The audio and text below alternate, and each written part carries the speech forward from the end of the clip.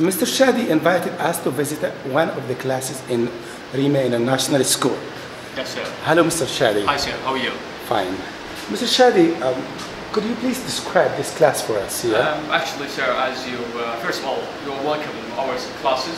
This is one panel of our classes. As you see, you can see the modern technological methods we are trying to apply inside this school.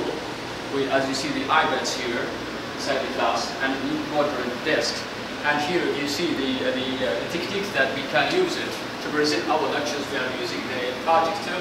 This is a new technique for using the projector with the normal board. Okay? As well as we have here a lot. Mr. Sharif told us about the modern technology, and your classes are well equipped.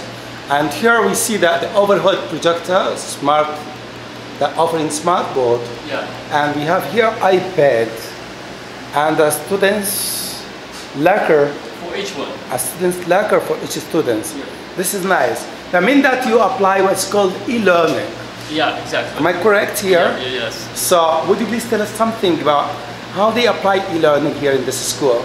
You are taken by the e-learning about this student learning, student central learning? Yes. I mean, do you have the student that have kind of password and username for each student? Of course.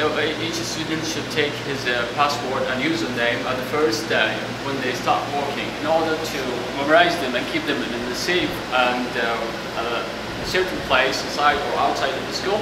And he can use it anytime in the math class or English class as it's requested, according to the situation that teacher asks them to use the iPad or not, you see?